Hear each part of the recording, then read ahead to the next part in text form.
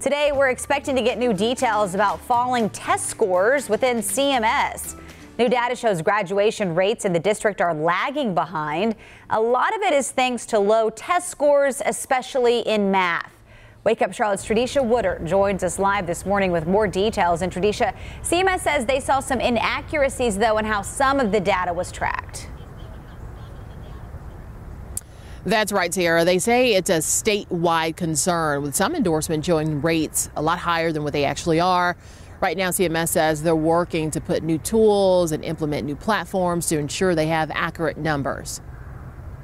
CMS is currently off track to increase the number of students earning an endorsement alongside their high school diploma. Endorsements indicate students have completed specific course concentrations, preparing them to be college and career ready, but right now, the district has about 38% of students graduating on track. Students, especially our seniors, were impacted by the lack of the ability to have hands-on activities that many of our career technical education programs have. CMS says, along with lagging rates, they're also having trouble accurately tracking the numbers. The accountability team has been working diligently to get us a platform and a tool and a system and process in place so that we can monitor the endorsements accurately. Back in May, some endorsements were overreported, with data showing rates over 10% higher than they actually were. CMS says as they work to combat the issue, they're also waiting on the state to come up with a new way to track endorsements.